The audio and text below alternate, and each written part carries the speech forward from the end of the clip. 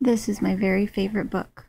Of all the books that my mom made me read and that we read as kids that were about this kind of thing, this one is the best because it goes through every situation and it really focuses on families with kids and not about being afraid, just about having things on hand. Favorite book. First thing you want to get is water. These are my favorite. 5 gallons, new bottle. They're charging $6.29, and that's about what you get them for at Walmart too. These can work as long as they're one time only. The kind of plastic that they are loves bacteria. These are okay, but they're hard to carry. So if you really want that kind of plastic, get something smaller like this. Any store that has these bulk bins should be able to sell you bagged products like this. It's becoming more popular because then there's not as much packaging, apparently. So ask at your own grocery store if they have bins like this, if you can buy in bulk. So butter on sale is just under $3 a pound.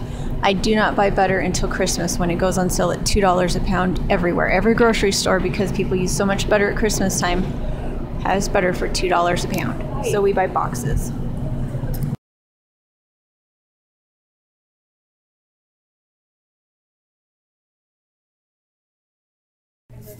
So we are at the Dollar Tree. This is our favorite dollar store.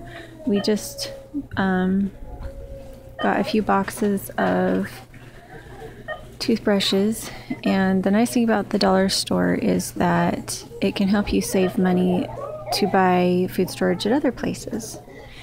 The Dollar Tree is where I like to get all of our medical stuff, like Band-Aids, hydrogen peroxide, Advil, everything like that. Super, super cheap. Tylenol. And we also like to get Epsom salts here, rubbing alcohol. Everything that's in our first aid kit, pretty much, we got at the dollar store.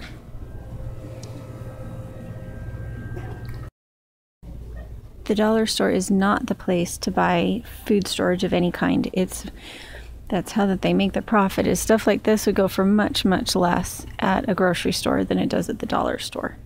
So never get anything that's food related at the dollar store. The stuff that you use for self-reliant food storage type stuff, you can just go get at Walmart. It's just that if you don't have a name for it, you don't know what you're looking for, then it's hard to find it. So I'm going to give you a name for things here at the preparedness store. Doesn't mean you need to go spend this kind of money on it. We didn't. When we were first doing food storage at the beginning of our marriage, we waited for tax return season.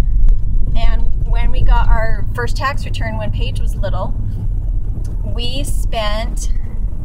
think we spent $700 on food storage. We went and got the number 10 cans, because we didn't have buckets. So we went and got the big coffee can size food storage that has grains and stuff in it. We still have all that. Because it'll last for up to 30 years. Once we had enough of that we felt pretty confident about our food storage, that's when we started to go get the bulk stuff and put it in buckets ourselves. So if you're in an area with a lot of LDS Mormon people, then there's generally a lot of stores that sell things for preparedness and food storage, because it's part of the LDS culture and religion to be self-reliant. So that's why our area has so many things like the preparedness store, and even our Walmart and our Winco store a lot of preparedness stuff, because there's a demand for it. For those of you who don't have that kind of store, I would go to As Your Standard, because you can still buy things in bulk from them at prices that are similar to what you could get them at Walmart or Winco. As Your Standard with a Z. AsYourStandard.com is what I think it is. I've never actually used them because I've got Winco and I can't afford organic anyway. But my mom uses As Your Standard all the time. This is the Army Surplus store, right next to I-15.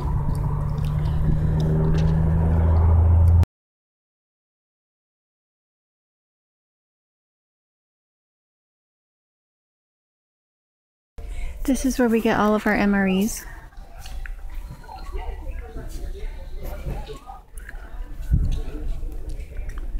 We have fire starters and emergency blankets and buckets. $3 for a bucket with a lid. $7 for a water container. Again, I love these as water containers because I can lift them. Here is the siphons to be able to get liquids out of the big drums.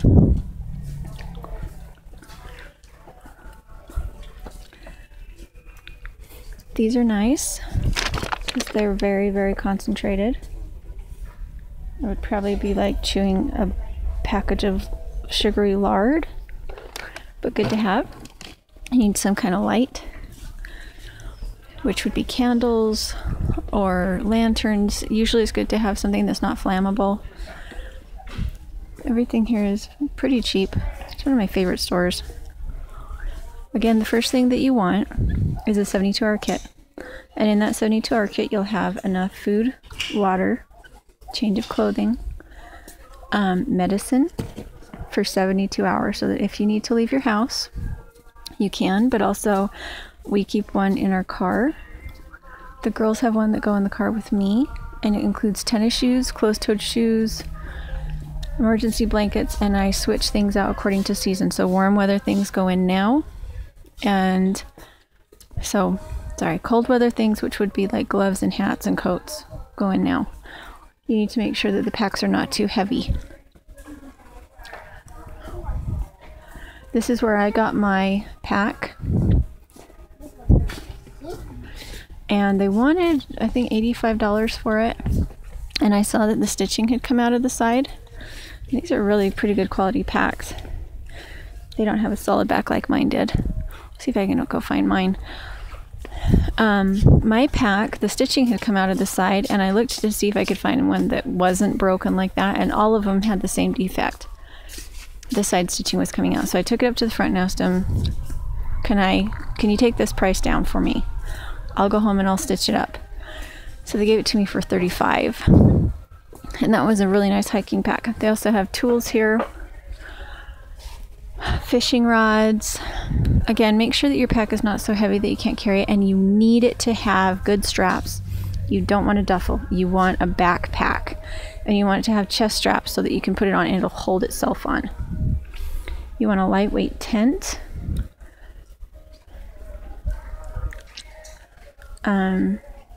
You want a shovel, a very light, small shovel for burying waste products. You want rope. You want paracord. Paracord in your 72-hour kit. You want some way to filter water, some way to boil water, and also some kind of chemical means of cleaning water. That's really important because if you have a 5-gallon water container, that'll last your family for the 3 days. But what if for some reason you can't carry it with you? Make sure you have a container that you can put water in, and it's in your pack and it's lightweight. And yeah, it's a little over the top with all the army stuff. A little over the top. So the average backpack here is under 40 bucks. And once you get past those flags, it starts to get a little weird. A lot of random things. Good sleeping bags. You want a really, really lightweight sleeping bag.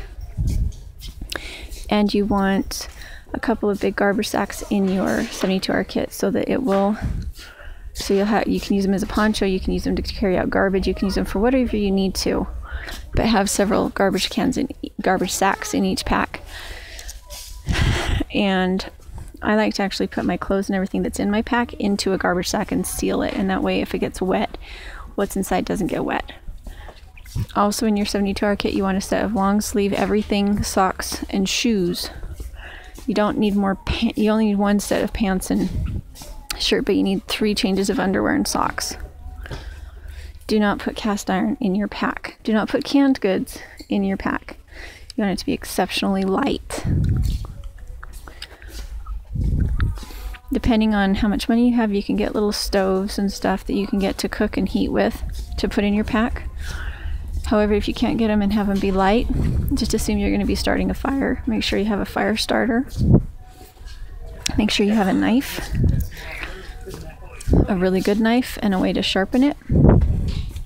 This is something that I have in my 72R kit. I really like this. It's kind of like a camel pack, except it's not Hootie Doody. And it doesn't have the little sippy thing. You actually have to take it out and open the nozzle and drink out of it. Again, really lightweight tent. If you can't find a light enough weight tent, get a tarp and look up how to make a tent out of a tarp. Again, flashlights. It's nice to have a pad for underneath your tent, your sleeping bag, especially in really cold weather. You don't want that to steal your body heat. Wool is really good. Cotton, not so much. And for cold weather. Make sure that whatever you put in is comfortable and actually fits. Just grungy old stuff works as long as it fits. You don't want to be getting wet, so make sure that you have a windproof, waterproof layer. We also have things like tweezers, a mirror, a loop, a jeweler's loop to be able to find things like thistles. Medicine, first aid kit. Toilet paper is really important. And always, always, always a bag of wet wipes. It really helps with the hygiene. Moleskin, that kind of thing. They have a lot of dental, medical stuff right here. Glasses, if you need them. Make sure you have an extra pair.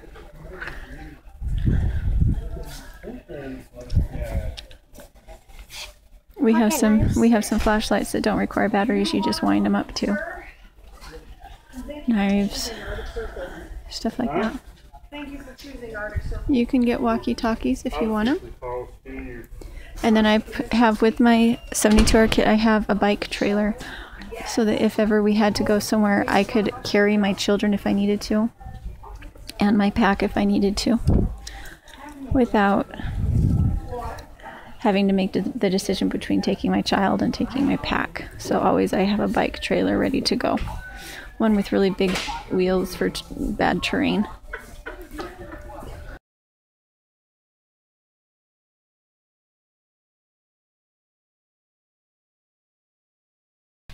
You can come to a preparedness store and find these kind of things all over the place. A lot of this you can find in other stores. The difference is coming to one of these stores is they can tell you how to use it and what the application is. And you can spend a lot of money in places like this. So I'm just going to walk around, and most of this stuff I have tested and found unnecessary, redundant, expensive. Just look in your own home for things that you use, and try to find everyday solutions from what's around you. Skills as opposed to gimmickry. Gimmickry. 7 years. Okay. And then if I start getting like the 5 gallons. These are the cans that you can buy. Yeah, somewhere they see about. And it's what we started out with. You can see how pricey they are. For another $5, you could get a 20-pound bag. This is 84 ounces. But you don't get the long-term storage the same because these are completely sealed. They have these nifty little lids. You open them up with a can opener and then you put the lid on. It keeps it safe. And all of these things are great. If you need to do things cheap though, get a very few of these and then get mostly bulk goods. These kinds of things, I would never get these because you'll do better with a bag of beans, get more nutrition out of it than you will with that.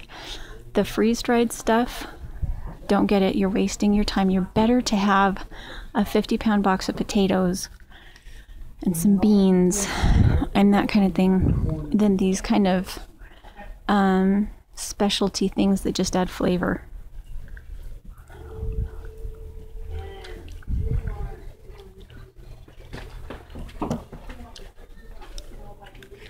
This is the way that you can get a 50-pound bag of anything. A lot of times you can get them already filled. If you go to a bakery and ask for their frosting buckets, they're 2 gallons, and there's something that I can lift, which is nice because then I can use them.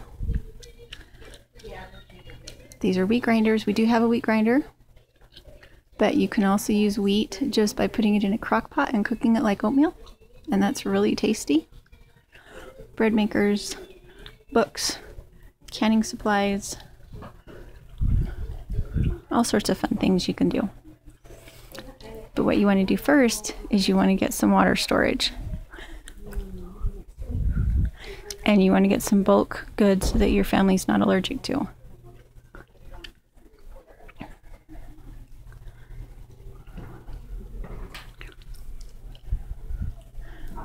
I like a pressure cooker because with the pressure cooker it doesn't take as much electricity. I do have a wheat grinder. I think that's a fantastic idea. However, you have to be careful when you're grinding things at home. These are high heat, and once you have your wheat ground, you need to use it instantly. You don't want to store it. You want to store your wheat berries and use your wheat flour as soon as it's ground.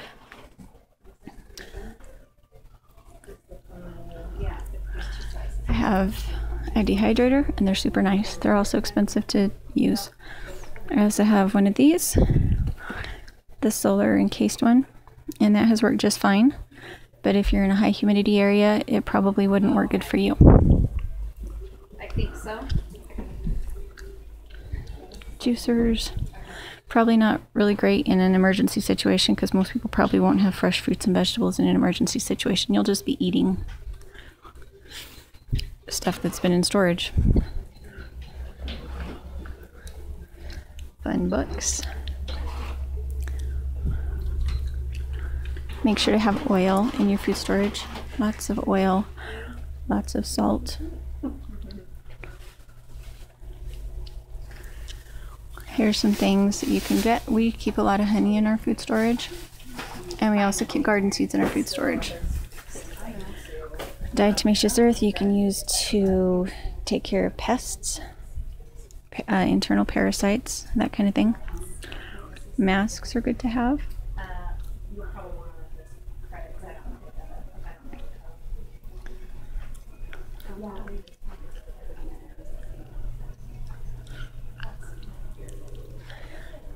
Have flashlights, have batteries. Again, a lot of this stuff you can just get at Walmart. You know, you want to buy it as cheap as you can. Although this isn't too bad. $1.49 for the ponchos, that's pretty good.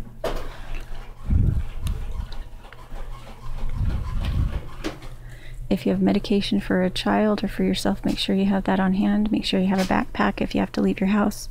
Have smaller containers of water next to your 72-hour kit so that you can leave your home for 72 hours if you needed to. 72-hour kit. And I do have a video on my 72-hour kit. Make sure you have some tablets in it that'll purify water and a way to start a fire. And make sure the backpack is comfortable and that you have everything in it that you need according to the weather, whether it be hat for sun or hat for cold or gloves or whatever. Have a radio. We have some that are hand cranked, but you can also get some that need batteries. Fun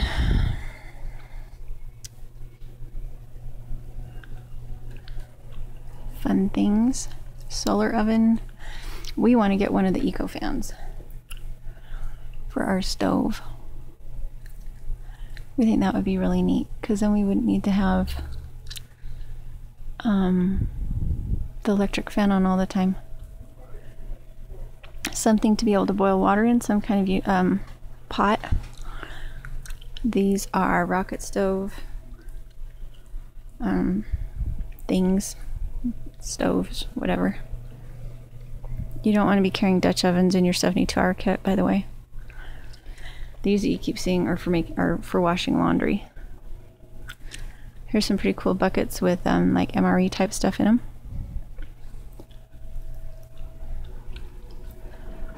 And these we have in our home so that we can store more water. These big ones. the 50-galloners. And along with that, you need a hose that is potable, for potable water. And we get those at the RV stores. They use them for putting water into the RV. And we have a really nice long one so that we don't have to try to move these. Once we have them in place, we just run the hose to our container, and then these are used to siphon water out of your water container.